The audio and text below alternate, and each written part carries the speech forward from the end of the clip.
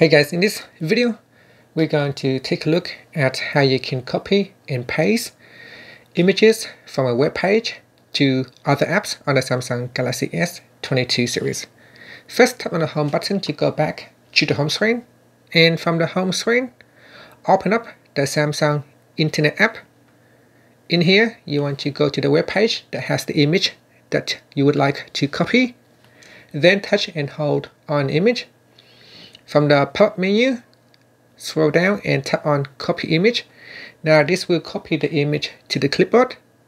Next, tap on the home button to go back to the home screen. Now you can choose the app that you want to paste the image to. So let's say I'm going to open up my Samsung Note app. In here I'm going to go down. So I'm just going to delete this image now. So I delete this whole thing. I'll select all and I'll delete everything.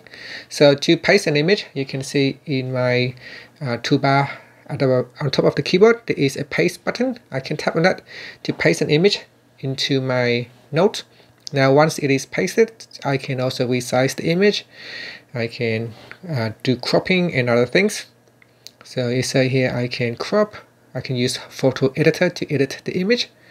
Now I can also tap on the clipboard to view all the items that I have been copied to the clipboard, such as images and text and any other previous image.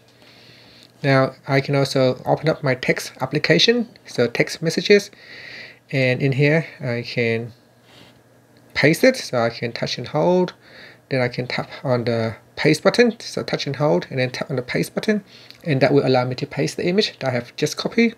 Now I can also bring up the keyboard, so tapping on the keyboard will also allow me to paste an image directly from the keyboard. So that is how you can copy and paste an image from a web page to other apps on the Samsung Galaxy S22 series. And that's it. Thank you for watching this video. Please subscribe to my channel for more videos.